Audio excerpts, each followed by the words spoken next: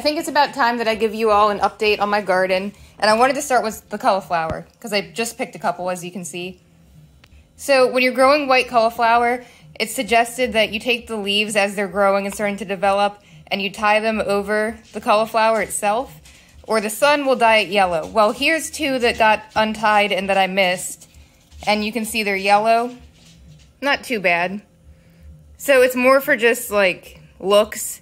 It's not going to hurt you. You can still eat it this way. It's just not going to be that pure white color that people prefer. If you're cool with that, that's fine. You can leave it.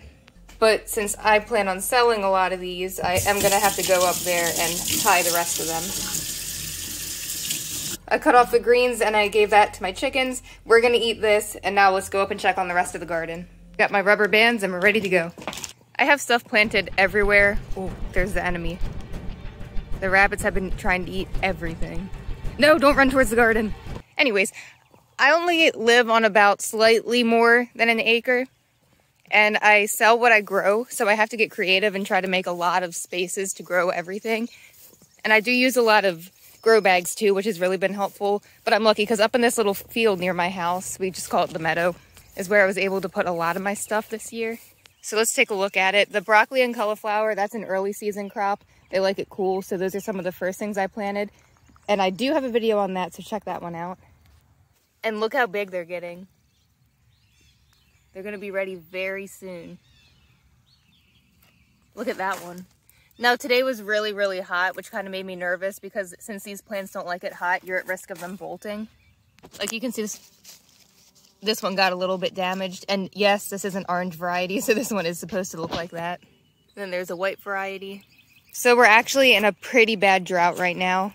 It's been a couple weeks since we got rain, and the last time we even got rain, it was just like a little drizzle. It didn't do much to help at all.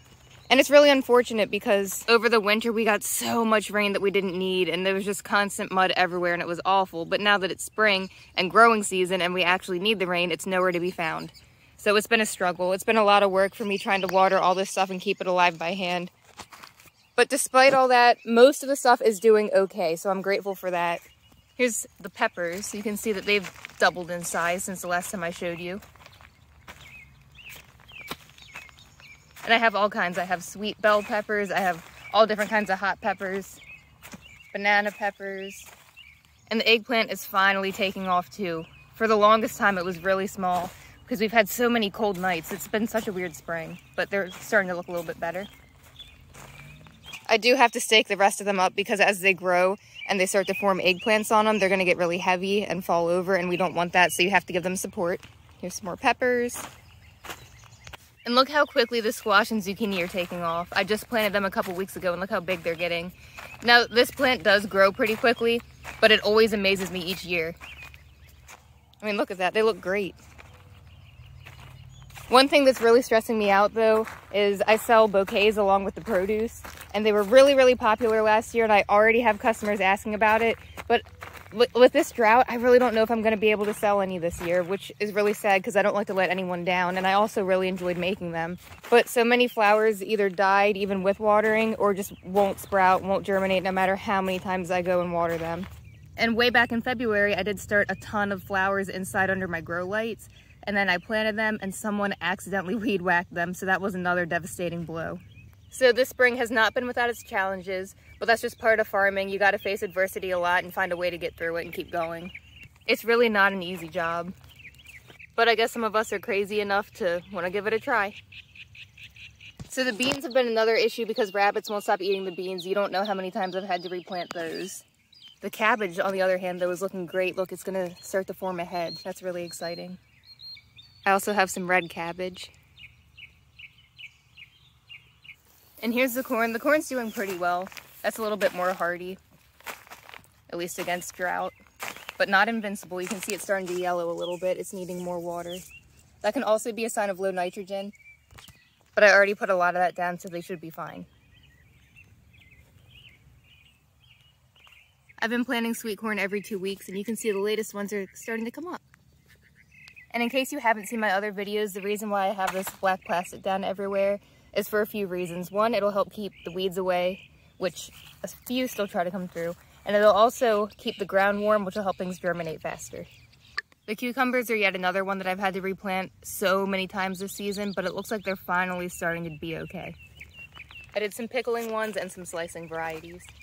And lots of different heirloom tomatoes. I was very behind on planting these. Okay, technically I wasn't, but with my standards, because I like to start things early, I was behind. But, I mean, what can you do? It's been a very weird spring and it was too cold to plant them. It's kind of a scary profession if you think about it, because you're at the mercy of Mother Nature, and Mother Nature is going to win every time. But we try our best to overcome all that. And even though there's a lot of stress that can come along with it, once something does go right, the reward is so worth it. And over here I have acorn squash, spaghetti squash, butternut squash. That's not good. That bug's gonna have to go. I also have patty pan squash, gold zucchini, Moon and Stars watermelon, which is an heirloom variety. It is seeded, but it's really pretty because it's a dark watermelon with yellow stars all over it, like little yellow polka dots, which is why it gets its name. And even the vines get the polka dot on it, and you can see this one's starting to. And I also have seedless watermelon, including orange seedless. The watermelon was doing kind of rough for a while there because it's been so dry, but I think I finally have it recovering. Most of them, at least.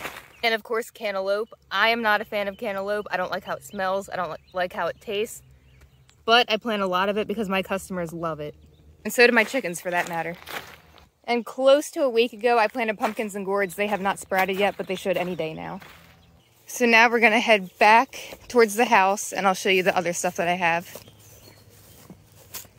So if you've seen my other videos, you probably already know that this is my best friend Eva, aka Monkey. She's my little farm dog. She always wants to help. She sees a bee. Don't catch the bee, Eva. She's a sight hound. She can't help it. It's in her instinct to chase movement. Here are some more beans. I tried just planting them everywhere, so that way if the rabbits find one patch, I'll have backups. Got some roses. And then I have a couple different raised beds with carrots. I grow rainbow carrots. So I have your traditional orange, and I also have white ones, purple ones, and yellow ones. And it looks so pretty when you pick them all and put them in a bundle together. And yes, I do have a video on how to plant carrots, beets, onions, pretty much all the stuff that I've been growing. I have videos on that, so make sure you check them out if you want to grow them too.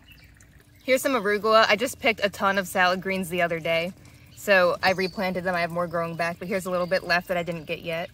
And the beets are doing really, really well. It won't be long until they start to form the actual beet itself. And you can eat the greens too. They're really, really healthy for you. So when you do harvest them, use the whole plant. I'm doing red ones and gold. You can actually see the start of the beet right there. I'm also growing sweet candy onions and red onions. And then here's my bean tower. This is fairly new. I'm hoping that since it's so tall, the rabbits won't be able to ruin these beans.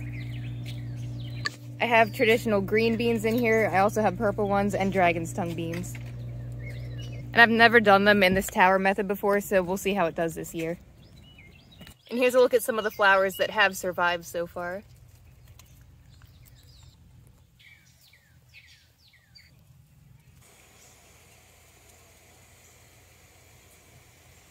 All right, I'm gonna put Eva back in the house because I don't want her near the pool without supervision because she loves swimming. She's sad though, she wants to come. But I'll be back for her in just a minute. These are pincushion flowers. They smell like baby powder. They're so cool. Recently planted some bee balm. That also smells really good. This is new. It's developing a bit slow because it's been so hot and dry, but it's getting there. Lavender. There goes another one. So I'm gonna be real with you guys. I hope I don't offend anyone, but this is just how I feel. I understand why Mr. McGregor in the Peter Cottontail movie hated the rabbits. There, I said it. I said what I said. And if you grow food, you would understand. Trust me, you would understand completely, because I did not feel that way until I started raising stuff. And especially once you raise stuff to sell, it puts a whole other level of pressure on you. Because how can you grow food for your family and your community when the rabbits keep stealing it? But anyways, here's some romaine lettuce. The lettuce has also really been struggling this year. Sweet potatoes were just recently planted. Yes, I do have a video on that. They're doing pretty good. I do them in grow bags because there's a lot of rocks in my area, so it's just so much easier to grow them in here because that way I don't have to worry about them getting stuck on the rocks and not forming properly because of that, and it'll be easier to dig them up. And with my limited space, like I mentioned earlier, grow bags really help with stuff like this. And then here's my potatoes. I got white potatoes, reds, and blues, and they're doing really, really well, so I'm so grateful for that. I mean, look at all of them.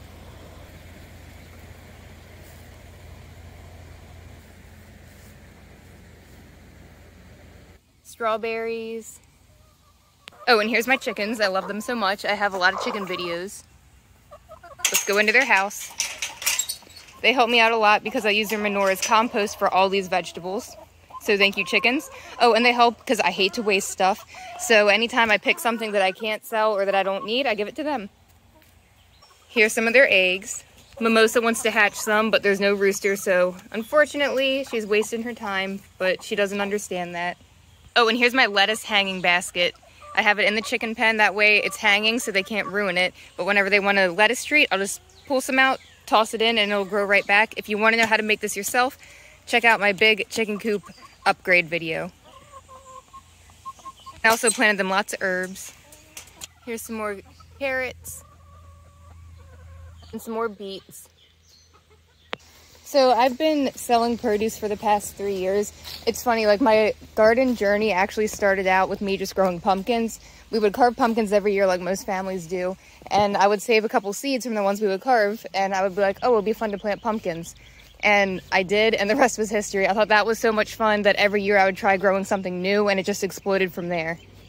And it got to the point where I couldn't possibly eat all that stuff myself. So I was like, I need to start selling this. So COVID year, like literally right when COVID hit hard and all those shutdowns were taking place, I just went to the backyard because the neighbors are out staring at me, and I'm sure they think I'm talking to myself, but you know what, whatever. But anyways, when all those shutdowns were taking place, and unfortunately a lot of businesses had to shut their doors temporarily, I was lucky enough that I was just opening mine, and since I sold food, which is obviously essential, it did not affect me, so I was able to continue with that. So I was very blessed in that sense. And a lot of people, since they wanted to avoid stores, started coming to my roadside farm stand. And since I don't live on a busy main road, my best friend became my business partner because he had the perfect location for it, so we had the stand at his house. Well, unfortunately, this past winter, well, unfortunately for me, I'm sure it's exciting for him, so that's good. But unfortunately for me, he moved out of state, so now I can't use that property anymore for the roadside stand. So now this year, it's gonna be a bit of a learning curve for me. I'm gonna have to do it differently because I didn't want to give up. So I'm gonna try to do pre-orders instead, where people order directly from me, and a few times a week I'll put together local bundles for them, or they could place an order for just whatever's in season that they want, and they'll meet me somewhere in town and pick it up. I'm really, really hoping that it goes well. I've advertised it already, and a lot of people have been showing support, but we'll see if they actually follow through. Fingers crossed that they do. And I also plan on offering baked goods this year as well. And my mom was nice enough to become my business partner for it, so that way I don't have to do it all alone. Because aside from this, which takes up a ton of my time, I also work full-time as a manager at a farm store. So it just physically would not be possible to do this all alone. So that was really awesome that my mom was able to join me in this venture. But yeah, I mean, life is going to throw curveballs at you, and you just need to tackle it. Don't give up at the first curveball. Because maybe this will be a blessing in disguise. Maybe it'll work out better for us. Because the past 2 years in particular, people were definitely stealing from that farm stand, and that's not cool because I work really, really, really hard for the stuff that I grow, and you don't make that much profit off of produce to begin with, especially when you consider all your labor and all the hours that goes into it. So for people to do that, it was just really low. Because like we're all struggling right now, and if everyone were to steal, that would put me out of business. And I know it can't just be me, it's happening to other farmers in the area too. And for some people, that's their only job, their only source of income. So that's really scary for them when it happens to them. Like, we're all just trying to make a living too. Like, if people think they shouldn't pay us, that would be like if we went to those people's jobs and said, hey, you should be working for free, or hey, you should take a pay cut. They wouldn't like how that feels, so they shouldn't do it to farmers. But that's the end of my rant. I wanted to show you one more cool thing that I noticed, because I was up in the garden a little bit ago, the big one that I was just showing you, because the rabbits returned. I had to chase them out. But I noticed some baby yellow squash forming, so I'm going to show you that.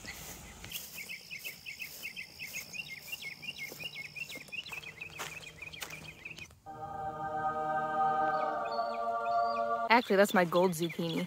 There's some green zucchini forming too. That's so exciting.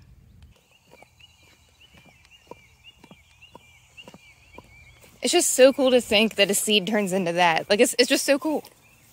So that's it for now. I just wanted to give you guys a quick update to show you how it was going, give you a little bit of a backstory on everything. Don't forget to check out my other videos on how to grow this stuff, so that way you can do it too if you'd like. I think it's really important for people to know how to grow their own food. It is a lot of hard work, but if you're doing it on a small scale just for yourself and your family, it will be easier. It's a really good learning experience. It's good for your health because you're out in the sunshine, you're being physical, and fresh food is so much healthier for you. And if you're not able to do it yourself, please reach out to a local farmer in your community and buy from them this summer, because I promise you won't regret it. You're paying for such better quality, and like I said, it's going to be better for you and better for your local economy. And stay tuned for updates on the garden.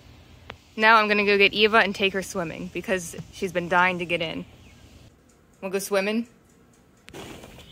We'll go swimming?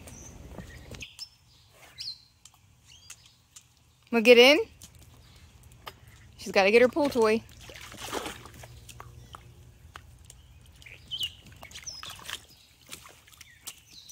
Her favorite thing to do is to throw stuff in the, well, for us to throw stuff in the water, and then she'll bring it back to us. And obviously we can't do that forever, even though she would love to. But it's funny because it gets to the point where when you finally stop because you need her to take a break, she will cry. So then you just got to distract her so she gets over it. Because, Monkey, you can't swim forever. And I have to be careful when I throw it, because if I were to throw this from here just to the other side, she can jump so far she would go smack into the concrete. So I can only throw it into the middle so that way it's safe. Look how excited she gets.